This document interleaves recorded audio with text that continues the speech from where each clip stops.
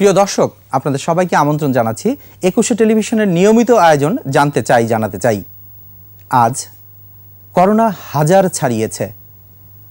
আমরা থমকে কি যাব? আমরা কি ভয় পাবো, নাকি আমরা জীবনকে এভাবেই এগিয়ে নিয়ে যাব করোনার সাথে যুদ্ধ করে? হ্যাঁ প্রিয় দর্শক, আজকে আমাদের পর্বটিকে আমরা সাজিয়েছি করোনায় রোগ প্রতিরোধ। আর আজকে আপনাদের সাথে শেয়ার করার জন্য, আপনাদেরকে অনেক সুন্দর তথ্য জানানোর জন্য, আমাদেরকে জানানোর জন্য এমন একজন মানুষ উপস্থিত হয়েছেন এখানে, যিনি অনেক দিন থেকেই বলে আসছিলেন, সাধারণ মানুষকে সচেতন করে আসছিলেন রোগ প্রতিরোধ ক্ষমতা বাড়াতে হবে। যে মানুষটি একজন চিকিৎসক হয়েও তিনি কাজ করে যাচ্ছেন কেবলই কিভাবে মানুষের জীবনের যাত্রাকে মডিফাই করে, লাইফস্টাইলকে মডিফাই করে মানুষ সুস্থ থাকতে পারে। হ্যাঁ প্রিয় দর্শক, আজ আমাদের সাথে এখানে উপস্থিত হয়েছেন ডাক্তার জাহাঙ্গীর কবির, যিনি কিনা বর্তমানে লাইফস্টাইল মডিফায়ার হিসেবে আপনাদের কাছে সুপরিচিত রয়েছেন। ডাক্তার জাহাঙ্গীর কবির, আপনাকে স্বাগত জানাচ্ছি আমাদের একুশের নিয়মিত আয়োজন জানতে চাই জানাতে চাই এই পর্বে। আপনি কেমন আছেন? জি, আমি ভালো আছি। আপনাদের সবাইকে শুভেচ্ছা জানাচ্ছি। আমরা প্রথমেই আজকে যে করোনার যে মুহূর্তে আমরা রয়েছি, সারা দেশের মানুষ যেন আতঙ্কে রয়েছে এবং আজকে করোনার আক্রমণ সংখ্যা অনেক বেশি আমরা জানি। এই জায়গাটি থেকে আসলে রোগ প্রতিরোধ যদি আমরা বলি, তো আপনার ভাষায় আপনি রোগ প্রতিরোধটা কি এবং এটা আসলে কি কি কারণে আমাদের রোগ প্রতিরোধ ক্ষমতাটা একটু কমে যায় বা নষ্ট হয়ে যায়, আপনি খুব সাধারণভাবে বলবেন কি? জি, অনেক ধন্যবাদ আপনাকে যে একটা বিষয়ভিত্তিক যে আলোচনার ভিতরে এমন একটা বিষয়কে আপনি সিলেক্ট করেছেন, মানে যেটা কিনা এখন খুবই বার্নিং ইস্যু। তো আমরা একটা জিনিস যদি সহজভাবে দেখি যে এই যে করোনা পরিস্থিতিতে দেখছেন যে কারা মারা যাচ্ছে, তো বৃদ্ধ যারা অনেক বয়স্ক, যাদের রোগ প্রতিরোধ ক্ষমতা অনেক কম এবং তাদের অনেকগুলো ডিজিজ আছে, এবং যারা আরও মারা যাচ্ছে তাদের ভিতরে দেখবেন যে ডায়াবেটিস আছে এবং স্থূলতা, মানে যাদের ওবেসিটি আছে এবং ব্লাড প্রেশার এবং হৃদরোগের। তাহলে এটা স্পষ্টত যে রোগ প্রতিরোধ ক্ষমতা যাদের কম তারা কিন্তু মারা যাচ্ছে, এবং যাদের রোগ প্রতিরোধ ক্ষমতা ভালো এবং বেশিরভাগেরই কিন্তু দেখেন 80% রুগী তাদের তেমন কিছু হচ্ছে না করোনাতে, বাট 20 ভাগের ভিতরে হয়তো 15 ভাগ হসপিটালাইজড হওয়া লাগছে, বাকি হয়তো 5 থেকে 2 ভাগ যারা আর কি একদম মানে মৃত্যুর দিকে ধাবিত হচ্ছেন আর কি। তো পুরো বিষয়টাকে যদি আমরা সাধারণ দৃষ্টিকোণ থেকে দেখি, তাহলেই বুঝতে হবে যে আমাদের এই একটা পার্থক্য গড়ার পেছনে যে শরীরের যে আমাদের রোগ প্রতিরোধ ক্ষমতা বা ইমিউন সিস্টেম যেটাকে আমরা বলছি, সেটার একটা বড় ভূমিকা আছে। এবং আমি মনে করি যে একমাত্র ভূমিকা হচ্ছে এটা, যে একটা সুস্থ শরীর মানে হচ্ছে যে আপনি যে কোনো রোগ থেকে আপনি ভালো থাকতে পারবেন, সেটা ডায়াবেটিস বলেন, ব্লাড প্রেশার বলেন, সব কিছু থেকে। আর যখন আপনি অসুস্থ হয়ে যাবেন, তার মানে আপনার রোগ প্রতিরোধ ক্ষমতাটা আর ভালো নেই, বডির ডিফেন্স করতে পারছে না। এখন সবার আগে আমাকে বুঝতে হবে যে এই রোগ প্রতিরোধ ক্ষমতাটা আমরা কিভাবে নষ্ট করে ফেলছি। তো আমাদের যে জীবনযাত্রা যেভাবে আমরা চলে অভ্যস্ত, বিশেষ করে আমরা শহুরে জীবনে, ব্যস্ততম জীবনে, যেখানে আমাদের বিশ্রাম নেই, আমরা খুব অ্যাংশাস কন্ডিশনে পার করছি, সবাই খুব স্ট্রেস ফিল একটা আছে। এখনও বর্তমান যে প্যান্ডেমিক, তাও কিন্তু মানুষকে খুব স্ট্রেস দিচ্ছে অনেক, এবং আমরা বারবার নিউজ ফিড দেখছি। যেমন আপনি যেমন আতকে ওঠার মতো একটা ঘটনা এখন বললেন যে 1000-এর বেশি আক্রান্ত হয়েছে, 1000 ছাড়িয়েছে। তো এটাতে অনেকে কিন্তু প্যানিক হয়ে যাবে, হ্যাঁ, হয়তো নিজের জন্য না হলে বৃদ্ধ বাবা মার জন্য হয়ে যাবে। একটা প্যানিক সিচুয়েশনের ভিতর কাটাচ্ছি। আগে আমরা অনেক পরিশ্রম করতাম জাতি হিসাবে, কিন্তু এখন আমাদের মানে ইনঅ্যাক্টিভিটি একটা ডেইলি রুটিনে পরিণত হয়েছে। আমরা স্বাভাবিকভাবে সেডেন্টারি যে লাইফস্টাইল লিড করছি, তেমন কোনো ব্যায়াম করার তেমন কোনো সুযোগ নাই বা ইচ্ছা নাই, হ্যাঁ, বা সচেতনতাটা নাই। আর খাবারের ভিতরে যদি বলতে হয় যে আমরা কারণে অকারণে খাচ্ছি। আজকে আপনি আমার বাসায় এসেছেন, আপনাকে 20 পদের রান্না না করে দিলে না আমার মান-ইজ্জত থাকছে, না আপনারটা থাকছে। তো এই যে অধিক যে খাওয়ার বিষয়টা, হ্যাঁ, বিশ্রামের বিষয়টা আমরা মানে দেখছি যে আমাদের সময় নেই, ঘুমানোরও সময় নেই। অনেকে আছে যে এত বেশি ব্যস্ত যে সে ভালো করে বিশ্রাম নিতে পারছে না। তো এরকম একটা পুরো স্ট্রেসফুল একটা কন্ডিশনে লিড করছি। তো এগুলো আবার কি হচ্ছে যে আমরা ইয়াং জেনারেশন, যাদের রোগ প্রতিরোধ ক্ষমতা সবচেয়ে ভালো থাকার কথা ছিল, তারাও এখন কম্পিউটার গেমে আসক্ত, তারাও এখন ইন্টারনেট অ্যাডিকশন তাদের ভিতরে আছে, তারা এখন প্রচুর পরিমাণে ফাস্ট ফুড কনজাম্পশন করছে, এবং চিলড্রেন ওবেসিটিটা দেখেন এখন কি পর্যায়ে গিয়েছে। তো এই বিষয়গুলো কিন্তু আমি অনেক আগে থেকে সচেতন করে আসছি। তো আমার কাছে মনে হয় যে মেইনলি আমাদের জীবনযাত্রার মানটা, যে এটা হাইজিনটা ঠিক নাই, এই কারণে হয়তো আমরা এখন বেশি মানে রোগ প্রতিরোধ ক্ষমতার দিক থেকে আমরা সবাই দুর্বল হয়ে পড়ছি। তাহলে এই জায়গাটিতে আপনি যখন বললেন যে হাইজিন, এবং আপনার বক্তব্যে যে বিষয়গুলো বেরিয়ে আসলো যে আমাদের খাবার এবং আমাদের যে ফিজিক্যাল অ্যাক্টিভিটিস রয়েছে, অর্থাৎ আমাদের বর্তমানে যে পরিবেশগত জীবনযাত্রার যে আমরা যেভাবে জীবনযাপন করছি, এটি হয়তো আমাদেরকে দেখা যাচ্ছে যে একেবারে আমাদের ওই রোগ প্রতিরোধ ক্ষমতাটা কমিয়ে দিচ্ছে। তো এর থেকে উত্তরণের কি উপায় ডক্টর জাহাঙ্গীর? একটা রোগ প্রতিরোধ ক্ষমতা বিল্ড আপ করতে আসলে অনেক বছরের সাধনা লাগে। এটা কিন্তু এমন না যে খুব দ্রুত হয়ে যাবে। আমি কিন্তু দীর্ঘদিন ধরে এটা নিয়ে কাজ করে আসছি, আপনি তো একটু আগে বললেন। তো তো রোগ প্রতিরোধ ক্ষমতা যদি বাড়াতে হয় সবার আগে আমাদেরকে যে খারাপ খাবারগুলোকে আমাদের বাদ দিতে হবে। তা আমরা জানি যে আপনিও জানেন যে হোয়াইট পয়জন কি, সুগার। তা আমরা সুগার কন্টেনিং যে খাবারগুলো আছে এগুলো হচ্ছে ইনফ্ল্যামেটরি খাবারস। তো ইনফ্ল্যামেশনটা হচ্ছে প্রদাহ, যেটা কিনা রোগ প্রতিরোধ ক্ষমতা সম্পূর্ণ বিপরীত। হ্যাঁ, দুইজন দুই মেরুর। হ্যাঁ, তো একটা হচ্ছে ইনফ্লামেশন। তো আপনি যদি শরীরের ভিতরে ইনফ্লামেশন ঢুকান, যেমন আমরা যারা স্মোকিং করছে তাদেরকে কি বলছি যে করোনা পরিস্থিতিতে ইমিডিয়েটলি স্মোকিং কুইট করেন। কারণ হচ্ছে স্মোকিং তাদের জন্য আগেও ভালো ছিল না, আর বর্তমানে জানেন যে সবার আগে লাংস ইনফেক্টেড হচ্ছে, তো লাংসে যাচ্ছে। তো লাংসের যে ডিফেন্স যে মেকানিজমটা, সেখানে পুরো যে তার এপিথেলিয়াল যে লেয়ারগুলো সেগুলো ডিস্টরশন হয়ে যায় যদি আপনি বারবার তাকে কি এই যে ধোয়া দিচ্ছেন। তো এটা এক ধরনের আপনার স্ট্রেস দিচ্ছেন তাকে, তার এটা ইনফ্লামেটরি এক ধরনের রিয়াকশন করছে। তো ঠিক এই সুগারি খাবারগুলো বডির ভিতরে প্রদাহ সৃষ্টি করছে। আপনারা অনেক চিকন লোক দেখে থাকবেন যাদের আপনার উচ্চ রক্তচাপ আছে, যাদের ট্রাইগ্লিসারাইড লেভেল বেশি আছে, যাদের হার্টে সমস্যা আছে কিন্তু স্বাস্থ্য নাই। তার কিভাবে হচ্ছে এই যে স্ট্রেস কন্ডিশন এবং ইনফ্লামেশন। তো ইনফ্লামেটরি খাবারগুলো আমাদেরকে সবার আগে চিনতে হবে, এটা বাদ দিতে হবে। তাই সুগার কন্টেনিং যে খাবারগুলো বললাম, প্রসেসড ফুড যেগুলা, ফাস্ট ফুড যেগুলা, আপনারা জানেন যে এখানে অনেক কেমিক্যালস ব্যবহার করা হয়। কারণ আমাদেরকে আসলে কিভাবে ফুড এডিট করা যাবে এটা কিন্তু একটা বিজনেস। হ্যাঁ, তো আমাদেরকে এটা বুঝতে হবে। এখানে মনোসোডিয়াম গ্লুটামেট দেওয়া থাকে, এমএসজি, যেটা কিনা আপনাকে বারবার খেতে ইচ্ছা করবে। অর্থাৎ আমরা সহজ করে সাধারণ মানুষের জন্য বললে আমরা বলতে চাচ্ছি যে এখানে এমন একটি রাসায়নিক পদার্থ থাকতে পারে যা কিনা ওই খাবারের প্রতি আমাদের আসক্তিকে বাড়িয়ে দিতে পারে। এক্স্যাক্টলি, শুধু ওই খাবার না, আপনার খাবারের প্রতি আসক্তি বেড়ে যাবে। কারণ এমএসজি কোনো মানে নির্দিষ্ট খাবারকে টার্গেট করতে পারে না যে আপনার বারবার খেতে ইচ্ছা করবে। এবং আমরা কি ভাবি না যে কি আমার শরীরে পেট বড় হয়ে যাচ্ছে মানে আমার চর্বি জমা আছে, তো চর্বি তো একটা শক্তির আধার। তো আমার শক্তি থাকা অবস্থায় কেন আমার ক্ষুধা লাগছে, কেন আমি এই শক্তিটা ব্যবহার করতে পারছি না। এই জিনিসগুলো আমি বোঝানোর চেষ্টা করছি যে মানুষকে। আরেকটা বিষয় হচ্ছে কি যে আমাদের খাবারের ভিতরে আমরা যে তেলটা ব্যবহার করছি, এবং বেশিরভাগই দেখবেন যে এখন যে তেলগুলো খাচ্ছি আমরা, এগুলো হাই হিটে বার্ন করা হয়, করে তারপরে এটাকে প্রসেস করা হয়। আপনার 700 ডিগ্রি সেন্টিগ্রেড তাপমাত্রায় যদি একটা তেলকে প্রসেস করা হয়, সেটার ভিতরে কি থাকে?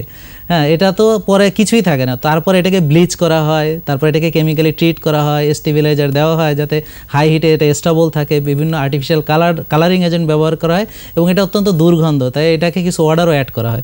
তো এতগুলা কেমিক্যালের সঙ্গে তার ভিতর যদি আবার আর্টিফিশিয়াল কিছু ভিটামিন দিয়ে আপনাকে বলে যে এটা একটা স্বাস্থ্যকর তেল, তাহলে এটা অনেক হাস্যকর। তাহলে বোঝা যাচ্ছে যে ওই তেলটিও তো আসলে একটি টক্সিক বা বিষাক্ত কিছু। মানে আমরা এত বিষ না খেলে কিভাবে জাতি হিসাবে মনে করেন বাংলাদেশে কি পরিমাণ ডায়াবেটিস। এখন তো আমরা হঠাৎ করে করোনা আসাতে না আমরা ইনফেকশাস ডিজিজের দিকে ঝুঁকছি, কিন্তু আপনি তো জানেন যে আমাদের নন কমিউনিকেবল ডিজিজগুলা কিন্তু এখন মেইন কিলার।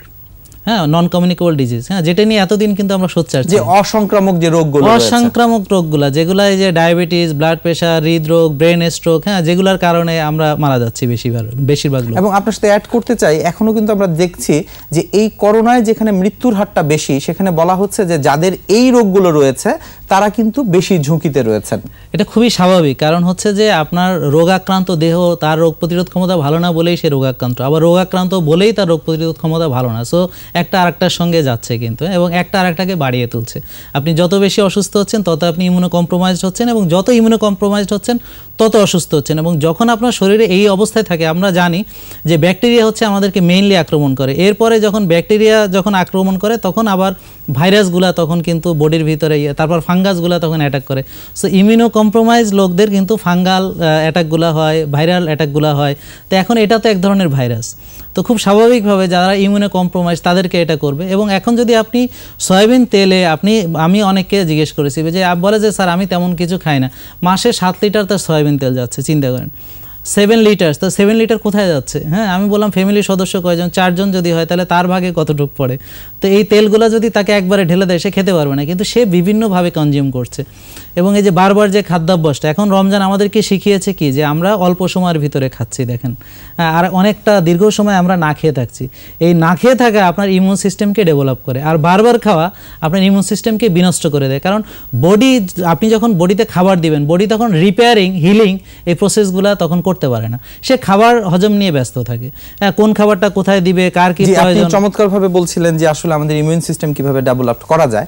তো এটিও আপনি বলেছেন যে আসলে ইমিউন সিস্টেম ডেভেলপ এটা শুধু রাতারাতির একটি বিষয় নয়, এটি দীর্ঘ সময়ের ব্যাপার। তো আমরা যেহেতু এই করোনা মুহূর্তে এটি একটি ভাইরাল ডিজিজ করোনা, তো সেক্ষেত্রে আমরা এই ভাইরাসকে আমাদের দেহ যেন এটা প্রতিরোধ করতে পারে, তাহলে আপনার এই জায়গাটিতে খুব স্পেসিফিক করে যদি আপনি বলেন, তাহলে আমরা কিভাবে কি অভ্যাসগুলোর মাধ্যমে আমাদের এই ইমিউন সিস্টেমটাকে ডেভেলপ করতে পারি অল্প সময়ে?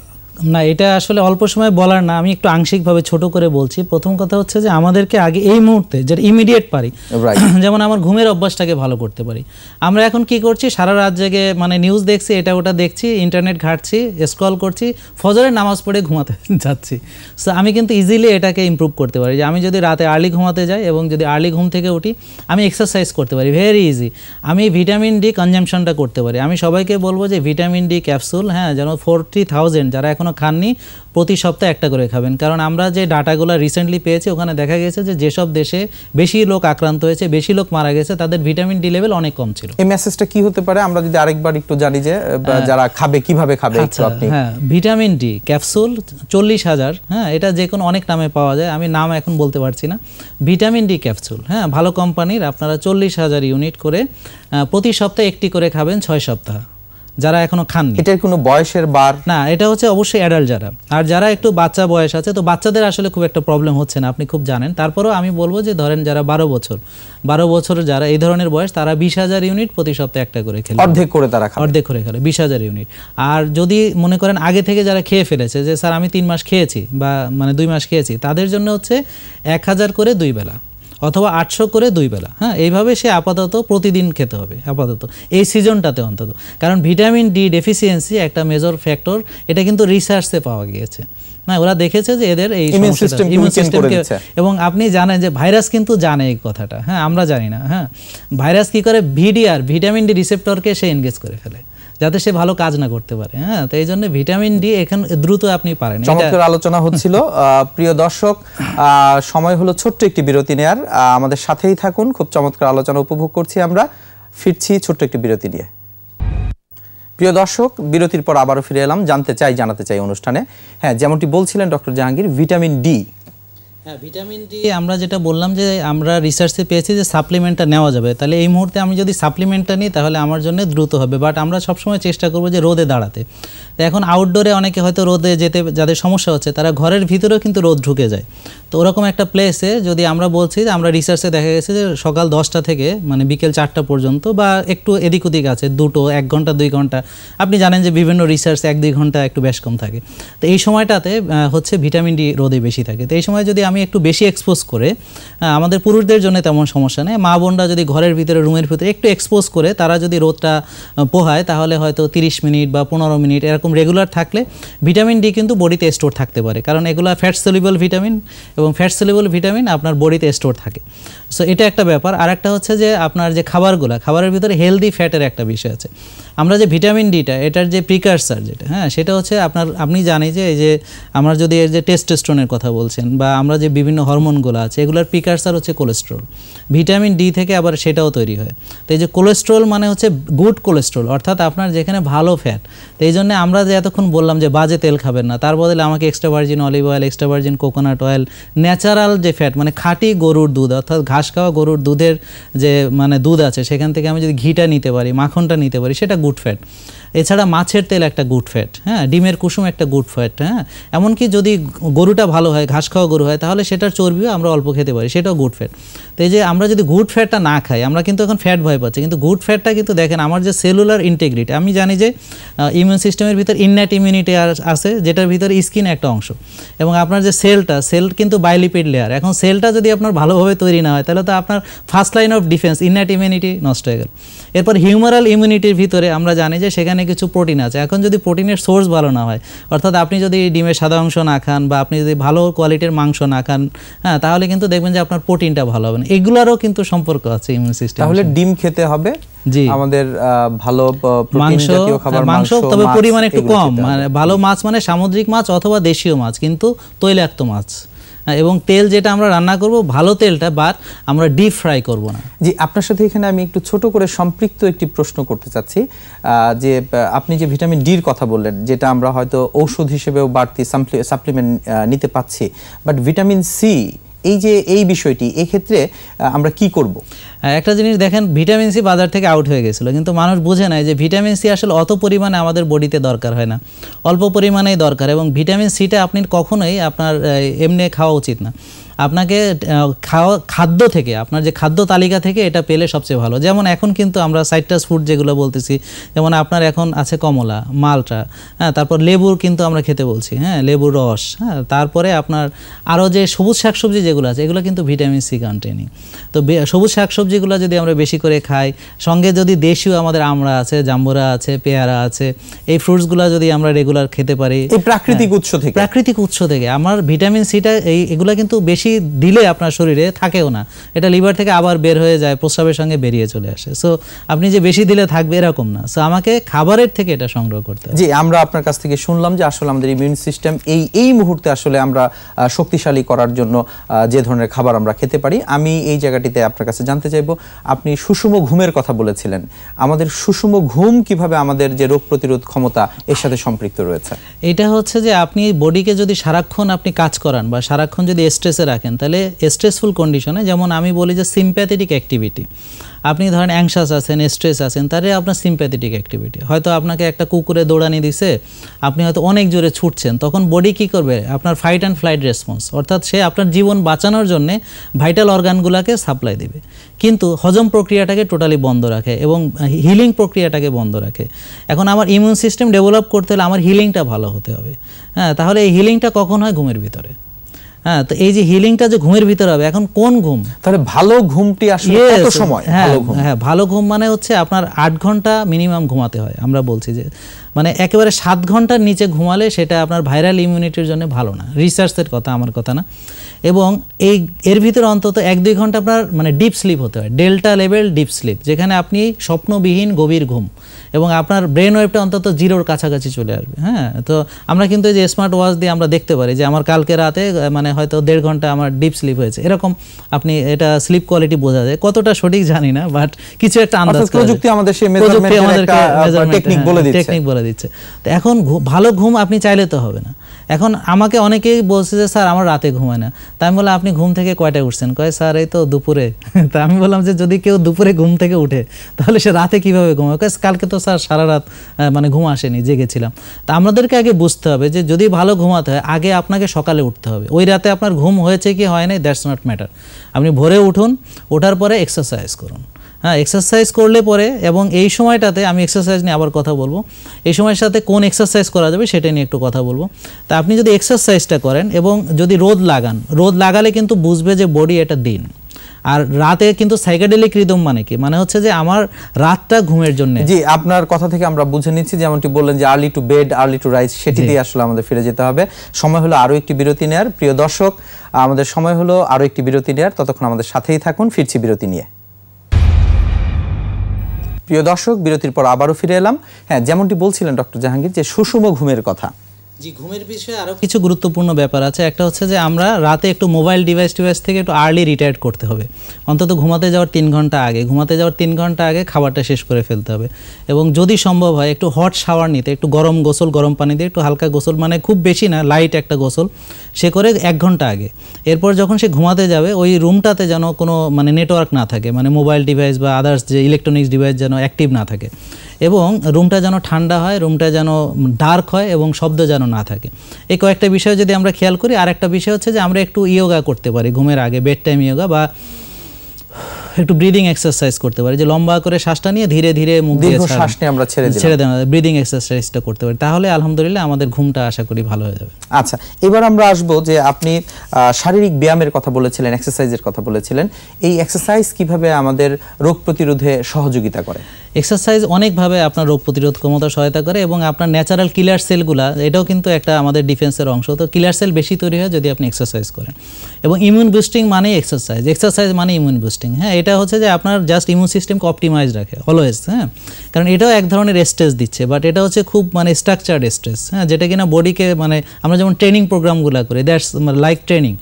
তো এক্সারসাইজ আবার বেশি এক্সারসাইজ করলে সেটা ক্ষতিকর, বিশেষ করে মানে ইমিউন সিস্টেমের জন্য সহনীয় মাত্রায় মডারেট এক্সারসাইজ করতে হবে। এবং এই রমজানে যারা কি করবেন যে সকালের দিকে একটু যোগ ব্যায়াম এবং নর্মাল হাঁটাহাঁটি, আর যারা হাই ইন্টেন্সিটি এক্সারসাইজ করতেছেন ইন্টারভেল ট্রেনিং যেটাকে আমরা হিট বলছি, হাই ইন্টেন্সিটি ইন্টারভেল ট্রেনিং, ওটা হচ্ছে ইফতারের জাস্ট আগে, এবং হিট মাত্র 2-3 মিনিট 5 মিনিটের বেশি করা উচিত না। এবং বডি বিল্ডিং এক্সারসাইজ যেটা বডি ওয়েট ট্রেনিং বা মাসেল বিল্ডিং সেগুলো করবে জাস্ট ইফতারের একটু আগে। তো আমাদের সব ধরনের এক্সারসাইজ অল্প অল্প করতে হবে, সাধারণ সাইক্লিং, সাধারণ হাঁটা বা হালকা জগিং, তারপর হচ্ছে যে আমার যারা সুইমিংয়ের সুযোগ আছে, এখন তো এই মুহূর্তে আউটডোরগুলো আমরা ইনহিবিট করছি, বাসায় স্টেশনারি সাইকেল দিয়ে সাইক্লিং, দ্যাটস অল। মানে এই এক্সারসাইজগুলো কি বয়স এবং তার যে শারীরিক কন্ডিশন রয়েছে তার উপরে নির্ভরশীল কিনা? হ্যাঁ, অবশ্যই, কারণ হচ্ছে always you should listen to your body language, মানে আপনার যে বডিতে ক্যাপাবিলিটি আছে সেটা। আপনাকে এক্সারসাইজ মানে এই না যে পানিশমেন্ট দেওয়া, আমরা অনেকে এক্সারসাইজ করতে গিয়ে বডিকে পানিশ করি, হ্যাঁ, এটা করা যাবে না। এক্সারসাইজ মানে হচ্ছে আপনি শুরু করার সময় খুব ধীরে শুরু করবেন, ক্ষমতার মাঝে থাকতে হবে, সহ্য ক্ষমতার মাঝে। ডক্টর জাহাঙ্গীর, আমরা কথা বলছিলাম অনেক গুরুত্বপূর্ণ বিষয়গুলো নিয়ে, আমরা একটু ফিরে যেতে চাই গ্রামে। আপনি যে কথাগুলো বললেন, যেভাবে রোগ প্রতিরোধ ক্ষমতা শহরে জীবনের মানুষের জন্য হতে পারে, আপনার কাছে প্রশ্ন হচ্ছে যারা গ্রামে রয়েছেন সেই গ্রামের মানুষগুলো, আপনার কথা থেকে হয়তো আমরা অনেক কিছু বুঝতে পারলাম যে এর অনেকগুলোই সেই জীবনে হয়তো অটোমেটিক্যালি চলে আসে, তাহলে তাদের ক্ষেত্রে আমরা কি বলতে পারি যারা গ্রামীণ জীবনে এখন রয়েছে? যারা ওখানে পরিশ্রম করছেন তারা এমনিতেই ভালো ইমিউন সিস্টেমের অধিকারী, তাদেরকে শুধু বাজে তেলটা বাদ দিয়ে যেন খাঁটি ঘানিতে ভাঙানো সরিষার তেল এবং হচ্ছে মানে শাকসবজি ওনারা নিজেরাই তৈরি করেন, সাধারণত তাজা জিনিসটা খাবে, ফলমূলগুলো দেশীয়ভাবে যেটা সেটা সংগ্রহ করবে, পুকুরের মাছ খাবে, নদীর মাছ খাবে, এবং হচ্ছে মাংস নিজেদের ঘরে পালা মুরগি বা গরুর মাংস খাবে, দ্যাটস অল। এইটা এতটুক যদি তারা করে এবং যদি তারা রোজা রাখে তাহলে তাদের জন্য হয়ে গেল। আমার কাছে মনে হচ্ছে আরেকটা জিনিস আমরা অ্যাড করতে পারি কিনা ডক্টর জাহাঙ্গীর, যে তারা যেহেতু গ্রামে রয়েছেন সেখানে বোধহয় আসলে ফুসফুসের যে এই রোগটি, আমার মনে হয় যে নির্মল বায়ুও বোধহয় তারা শহরে জীবনের চেয়ে অনেক ভালো পাচ্ছেন, অনেক ভালো পাচ্ছেন। কিন্তু আসলে ভাইরাসের ব্যাপারটা একটা বলতে পারি যে মানে বায়ু ভালো হলেও যদি ভাইরাস ঢুকে যায় তখন আর ওই বায়ু আপনাকে কোনো প্রোটেকশন দিবে না। আচ্ছা, সেক্ষেত্রে তাদেরকে অবশ্যই যেগুলা মানে মেজর যেগুলো আছে, মানে সবার আগে আমাদেরকে একটা কথা মনে রাখতে হবে যে করোনাতে যে স্বাস্থ্যবিধি এটা সবাইকে মানতে হবে, যেমন হাত ধোয়া, সবকিছু, এটা তো আমরা বারবার বলছি, এটা আমরা এখানে রিপিট করতে যাচ্ছি, এইভাবে ব্যবহার করতে হবে। এই জায়গাতে আমরা যদি করোনা ভার্সাস রোগ প্রতিরোধ এই বিষয়টি আমাদের মানব দেহে খুব সহজ করে বলবেন কি, কিভাবে অঙ্গাঙ্গিভাবে জড়িত? প্রথম হচ্ছে যে আপনার রোগ প্রতিরোধ ক্ষমতা যদি ভালো থাকে করোনা আপনার কিছুই করতে পারবেন, এটা প্রমাণিত, কারণ অনেকের এটা হয়েছে। তো এখন যেমন সহজ একটা উদাহরণ দিই, আমরা যে প্রোবায়োটিক্সটা, হ্যাঁ, প্রোবায়োটিক্সটা কী করে যে আপনার বসতেই দিবে না ভাইরাসকে, ওদের যে আপনার যদি গাটের যে মাইক্রোবিয়ামসগুলোর যদি হেলথ ভালো থাকে তারা কম্পিট করে, তারা প্রথমে জায়গা দেয় না, খাবার দেয় না ওদেরকে, সো প্রথমেই তাকে মনে করেন যে বসারই জায়গা দেয় না। সো এইভাবে আমরা যদি ভালো খাবার, ভালো ঘুম, ভালো ব্যায়াম, হ্যাঁ, এবং এই যে রিল্যাক্স থাকতে পারি এবং আমরা যে রোজা রাখছি, সব কিছু মিলায় যদি একটা কমপ্লিট ভালো লাইফস্টাইল লিড করতে পারি, সো করোনা আমাদের আলহামদুলিল্লাহ তেমন কোনো ক্ষতি করতে পারবে না। তাহলে আমরা বুঝতে পারছি যে আসলে আমাদের রোগ প্রতিরোধক যে ক্ষমতা রয়েছে একে যদি আমরা বাড়াতে পারি তাহলে করোনা আমাদের তেমন কোনো ক্ষতি করতে পারবে না, ইনশাআল্লাহ, আমরা আশাবাদী। আচ্ছা, আপনার কাছে এখন আমাদের রমজান মাস, আমরা সবাই সিয়াম সাধনায় রয়েছে, এই রমজান মাসে যে রোজা রাখা, এই রোজা রাখাটিও যে আমাদের রোগ প্রতিরোধ ক্ষমতার সাথে অতপ্রতভাবে জড়িত, আপনি এই কথাটি আমাদেরকে একটু বলবেন। এটা হচ্ছে অটোফেজি, জাপানি বিজ্ঞানী ওসুমি উনি আবিষ্কার করেছেন, এবং অটোফেজি আমরা সবাই জানি আত্মভক্ষণ, হ্যাঁ, যেটার মাধ্যমে উনি নোবেল পুরস্কার পেয়েছেন। এই আত্মভক্ষণ যে জিনিসটা সেটা হচ্ছে আমার শরীরের আজে বাজে যে জিনিসগুলো আছে সেগুলোকে রিসাইকেল করে আবার নতুন নতুন সেলে তৈরি করে। আপনি রোজা রাখলে দেখবেন তরুণ হয়ে যাবেন, মানে আস্তে আস্তে আপনার এটা দেখা গেছে রিসার্চ করে যে বয়সকে রিভার্স করে ফেলানো যায়, এজিং প্রসেসকে রিভার্স করা যায়, এবং অনেকগুলো ডিজিজকে, যেমন আপনার ওজন কমালে আপনি বেনিফিট পাচ্ছেন, তারপর ডায়াবেটিসের উপরে, হার্টের ডিজিজের উপরে, এবং অনেকগুলো, মানে এটা বললে লট অফ লিস্ট। সোজা কথা হচ্ছে রোগ প্রতিরোধ ক্ষমতা শুধু বাড়ে তাই না, যেই রোগগুলাতে আমরা মারা যাচ্ছি সেই রোগগুলা থেকে রোজা আমাদেরকে বাঁচায়। কিন্তু আমাদেরকে একটা খেয়াল রাখতে হবে যে আমরা আধিক্য করব না, মানে রোজা রাখার পরে, ইফতার করার পরে যে খাবারের আধিক্য, সেহরিতে যে খাবারের আধিক্য, এই জিনিসটা আমাদেরকে কন্ট্রোল করতে হবে, সেটাও পরিমিতভাবে থাকতে হবে, সেটা পরিমিত। তাহলে এই সিয়াম সাধনার মাসে রোজা একটি খুব বড় একটি উপকারী বিষয় আমাদের জন্য, যা কিনা আমাদের রোগ প্রতিরোধ ক্ষমতা বাড়াতে সহযোগিতা করে। ডক্টর জাহাঙ্গীর, আমরা অনুষ্ঠানের শেষ পর্যায়ে চলে এসেছি, আপনি আমাদের সাধারণ মানুষের জন্য যদি ছোট করে একটি মেসেজ দেন যে আমাদের করোনায় রোগ প্রতিরোধ ক্ষমতা থাকলে আমরা কিভাবে সুস্থ থাকতে পারি। জি প্রিয় দর্শক, আপনারা কয়েকটা বিষয় খেয়াল রাখবেন। একটা হচ্ছে যে আপনাকে এই পরিস্থিতিটা মেনে নিতে হবে। সো আপনারা দুশ্চিন্তা করবেন না, কারণ দুশ্চিন্তা আপনাকে কোনো হেল্প করবে না। বরং আপনি একটু আর্লি ঘুমাতে যান, ভালোভাবে ঘুমান, হ্যাঁ, আল্লাহর নাম নেন।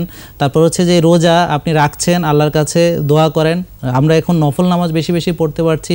নফল নামাজ পড়ে সেজদায় গিয়ে আল্লাহর কাছে যদি আমরা দোয়া করি, চোখের পানি ফেলে বলেছে আল্লাহ যে এই সময়ে এটাই হচ্ছে আমাদেরকে একমাত্র বাঁচাতে পারে, এতে করে আপনার মনটাও ভালো থাকবে।